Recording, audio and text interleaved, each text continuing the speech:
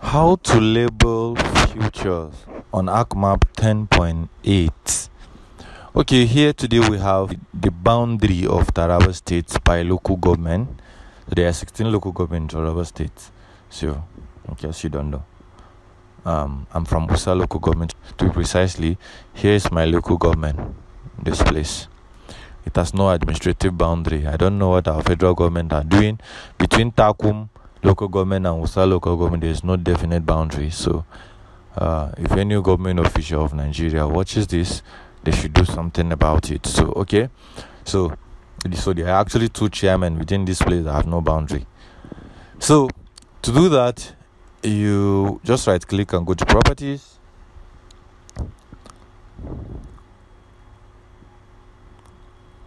And under properties, you go to label, and then you label this feature, label features in this layer, label all the features in the same way here.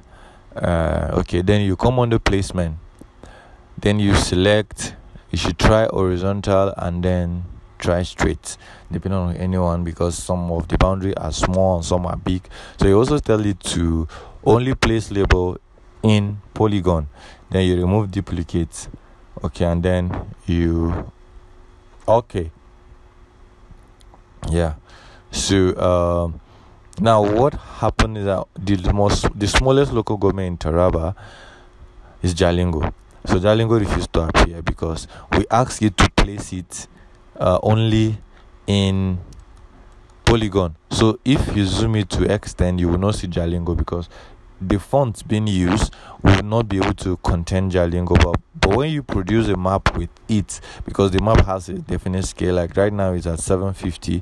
If you go over like 500 now, you can virtually see everything. 500,000, not 500. So yeah, so that's one thing with it. And then let's say because of this whole thing, you are not you want it to appear at all means. So you can also edit individual labels by converting this current label into annotation. So to do that, you right click on this and then you convert labels to annotation. So you said in the map, not in database. So I think basically every other thing you can leave it like that. I think let's make the reference scale 500,000, or let's leave it at, okay, so let's leave it at 1:1 million and convert. Then it's in the map and not in this thing, then we convert.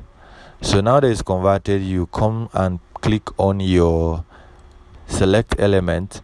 So when you pick on Jalingo is now selected. Now at all round when you go, it's not going to use that reference scale no more, but it's going to allow every of them to remain. Now if I click, I can edit this, I can turn it to any angle I want. Let's say I want all of them to go on a different angle. Let's say I want all of them to stand like this.